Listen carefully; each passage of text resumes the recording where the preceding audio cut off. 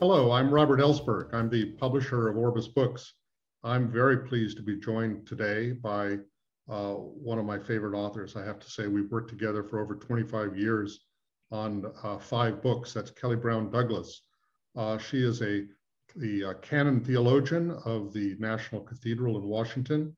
She is also the Dean of the Episcopal Divinity School at Union Theological Seminary, where she also received her doctorate many years ago, working with the great James Cone, another one of our beloved authors. Her most recent book, and we'll be talking about that today, is called Resurrection Hope, A Future Where Black Lives Matter. And it occurred to me that, Kelly, that in all of your books, you have been, in a way, wrestling with how to reconcile the credibility or the meaning of the gospel in relation to the persistence of suffering, particularly Black suffering in America. And you have said in a way that your work represents a kind of ongoing journey. And I think that's very obvious in this book. In your previous book, which I think was really a groundbreaking book, Stand Your Ground, Black Bodies and the Justice of God, that was written after the death of the teenager Trayvon Martin in Florida. And that was an event that also kind of triggered the whole rise of the Black Lives Matter movement. And you responded to that, not just as a theologian, but in a very personal way, as the mother of an African-American male teenager. And so now in your new book, this in a way comes after the death of another Black man, George Floyd, and the depth of feeling that evoked. And once again, now you're also responding to now questions posed to you very personally, literally, by your now grown son. So I wonder if you could reflect on the journey that you've been on between those 2 books and where that has led you. Yeah, no, thank you, Robert. And as you perhaps exaggerated me being one of your favorite authors, but it has certainly over these 25 or more years been more than a privilege to work with you, and now to call you not simply my editor, but my friend.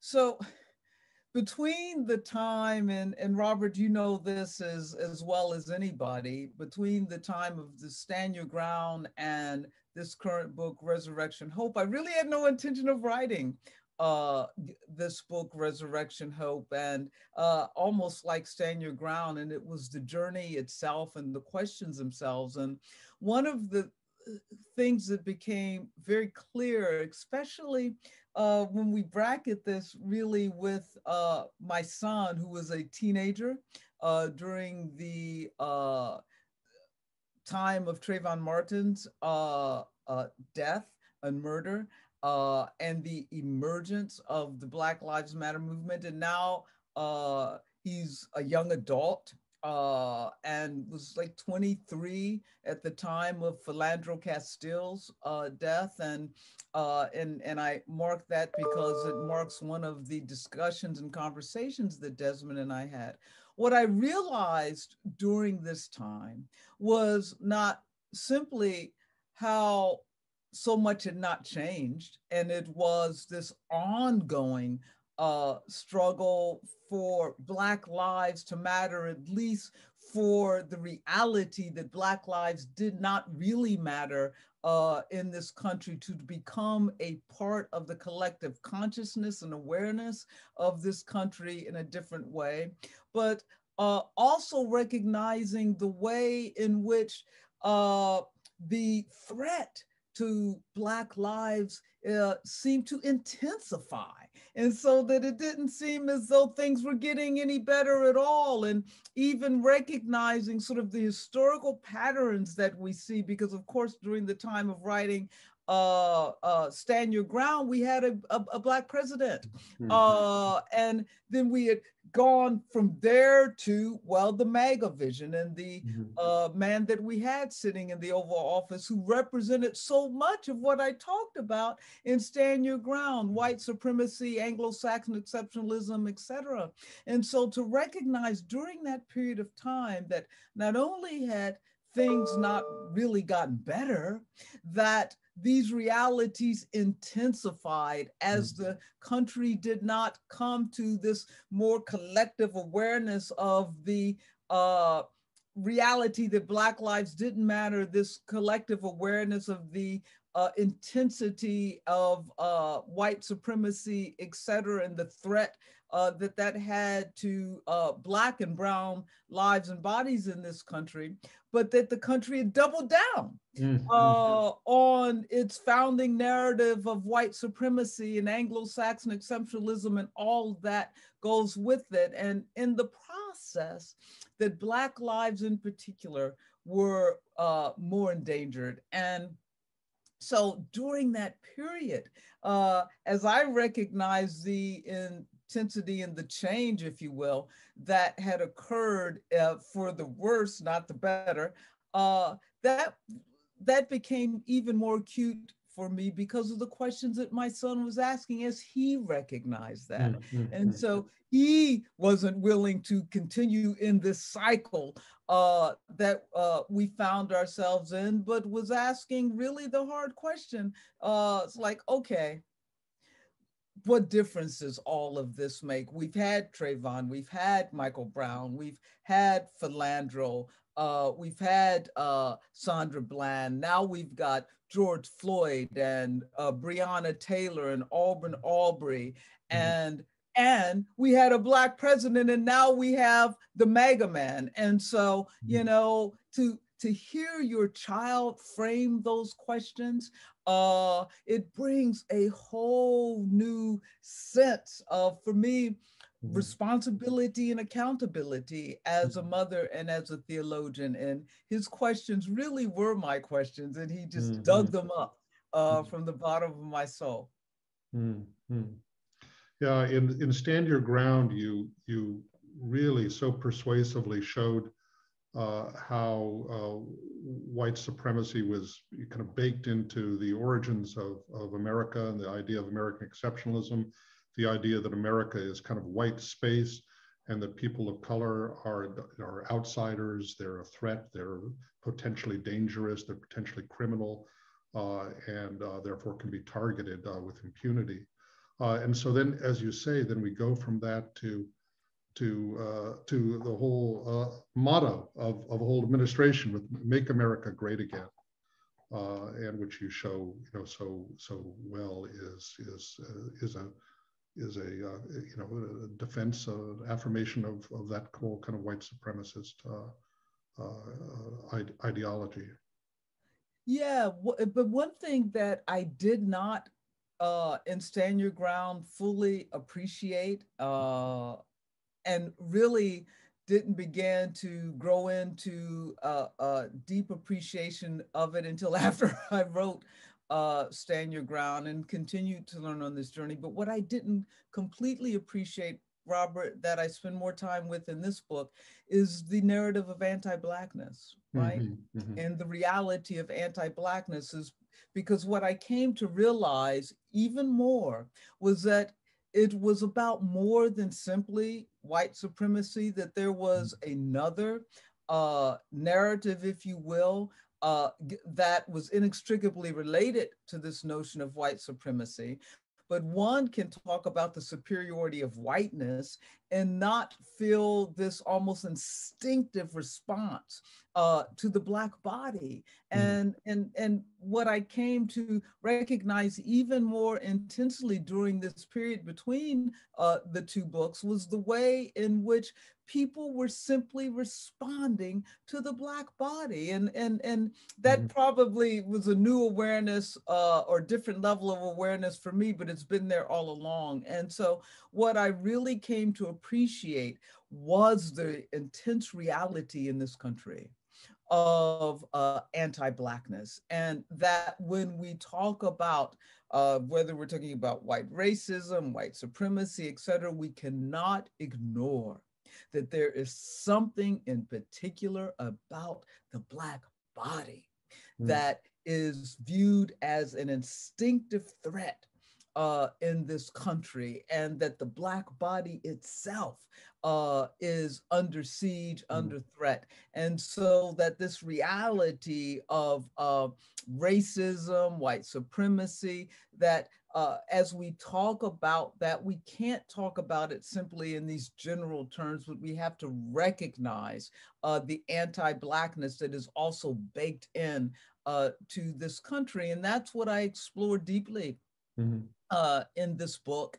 And it also is that really which helps us to understand more deeply why it is important to be able to affirm that Black lives matter, because this is a response to an anti-Black narrative in this country. It is not simply a response to, let's say, white supremacy. And so for people only to be able to say, oh, well, yes, all lives matter, what that suggests is that you don't have the ability to say that Black lives in particular matter, or that Black life can represent or signal or symbolize all of humanity. And the reason we can't do that is because we have not come to grips with the reality of anti-Blackness that is baked in not only into our social, cultural, political environment, but also our theological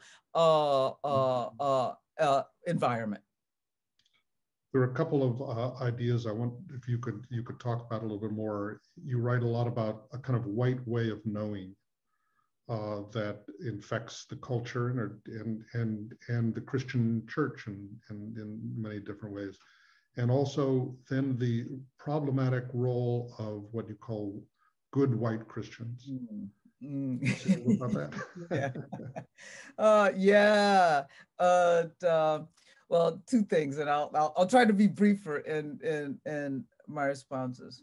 The other thing, when you talk about the white way of knowing, that I also didn't fully appreciate sort of my journey and understanding where we are, and didn't fully appreciate, say, in Stand Your Ground, is that we talk about the legacy, if you will, of slavery, and I like to say the legacy of white supremacy.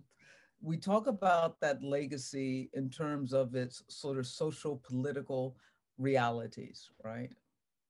Economic realities, et cetera. But we don't talk about it in relationship, if you will, to its epistemological realities. This legacy that is a way of knowing, this legacy that has caused us not only to define knowledge in a certain way, and hence what it is valuable to know, what counts as truth, what counts as knowledge, but has also shaped the way we see the world, the way we engage history, the way we engage experience, and the way in which we determine what's important to know. And so this is a gaze, really, that has shaped, for lack of a better way of saying it, as I say, our way of knowing and our way of perceiving. And so that's what I really, again, came to appreciate and to try to sort of unravel and uncover. And that gaze, that white way of knowing has held us, if you will, hostage. And it has shaped the way we imagine justice and the way we enact justice and the way in which injustice has emerged. And it's sort of trapped us in this sort of prism of cognition and of experience and of perception. And so it's not surprising, for instance, that we have seen such a resistance to quote unquote critical race theory, which many people who resist it don't know what it's about. But it's not surprising that we have seen a resistance to that, because what critical race theory is really trying to help us to do is to break free from this limited white way of knowing and opening up our way of knowing, seeing, and perceiving the world. In terms of good white Christians, we focus a lot on those very vocal, forthright, unapologetic, if you will, persons who support, sustain, wittingly and unwittingly, white supremacist narratives. So, for instance, I always use as an example, as we know, the PRRI, Public Religion and Research Institute, revealed after the 2016 election that, as well as Pew Studies, revealed that over 80% of white evangelicals supported the Make America Great Again vision and its candidate. People expected that, but what we've tended to ignore is that so too did over 50% of non-evangelical white Christians, and so too did almost 60% of white Catholics, which means that the majority of white Christian America supported the Make America Great Again vision and its candidate. And those, that majority aren't these people that we would find carrying forth the white Christian nationalist banner during the insurrection last year on Capitol Hill. We are talking about, quote unquote, good white Christians, these Christians white Christians who ordinarily would be in support of social justice kind of realities, and they are, and that would not consider themselves racist. But what is it? What is it that has allowed them, particularly when it comes to these issues of anti-Blackness and race matters, to not be as all in as we might expect them or want them to be? And it's not because of, it seems to me, this reality of sort of being a proclaimed racist or not being aware of sort of the anti-Blackness and white supremacy, and not being and being unwilling to discuss it or engage in the difficult conversations about something else. And that's where this white gaze becomes very important, and it shapes the way in which good white Christians sort of live out and into their faith. And so somehow we have to unravel that, call them to account. And I try to do that in this book in concrete ways, and point to the ways in which good white Christians' whiteness has limited their understanding of really the incarnational radicality of God's love as it comes to us through a Jesus who was crucified. Well, that leads into something I wanted to discuss, which is sort of the second part of the book, which is a little more theological and also a little bit more personal, because it reflects, a kind of personal journey of faith and wrestling with doubt, and these kind of questions for yourself about what is the credibility of the gospel, if it lends itself in some way or through, over Christian history to be distorted or corrupted in this kind of way. And, raising very personal questions for yourself prompted some, as you said, your son was asking questions that you were putting to yourself. But you do end on a note of resurrection hope. Could you talk a little bit about that journey? Yeah, and let's hope that it's not simply a naive hope, right? But yeah, the point of the matter is we do have a crucified Savior at the center of our faith. And I have often said that we have to take that seriously. And in taking that seriously, you know, I have often said as well and wrote about extensively in Stand Your Ground that that means we have to see this crucified Savior in the face of a George Floyd, Trayvon Martin, Breonna Taylor, that what we're talking about are 21st century crucifixions. What I came to really understand, or the conflict, the tension even more, was okay, but is this not a way of saying that we have to sacrifice Black life if we're going to get to a point of justice where Black life does matter in this country? Are we calling for the sacrificial death of Black life? Are we getting used, as Patricia Kohlers, of one of the founders of Black Lives Matter, said, are we getting too used to Black death in this country? And is that what the crucifixion calls us to, this point of a sacrificial victim? And I had focused a lot on that, but trying never to talk about the Black life, or that there was power in the blood, if you will.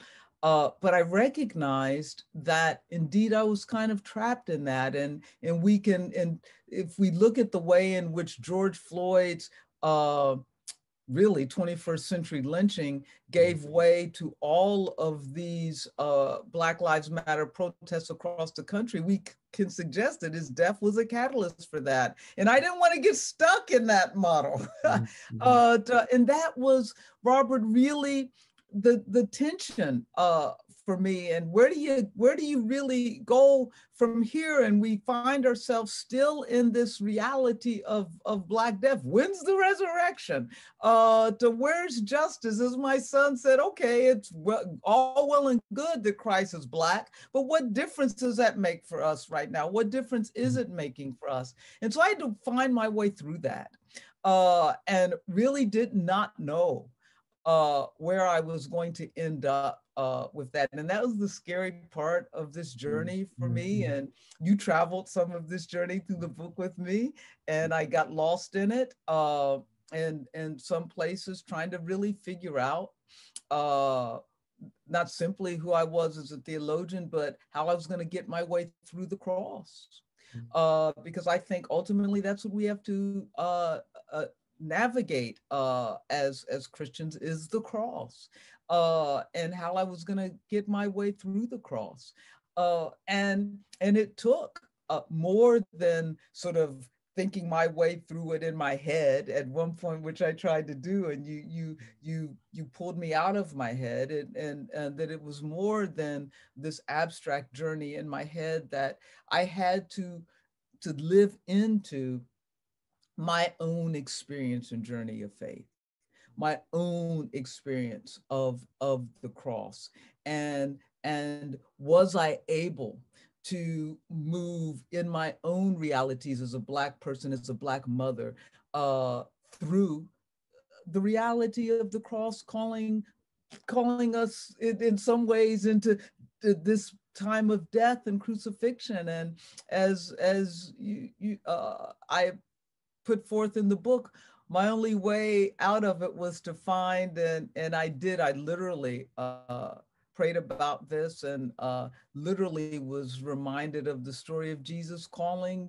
the disciples as they were stuck in their crucifying realities, calling them back to Galilee. And I literally had to find my Galilee.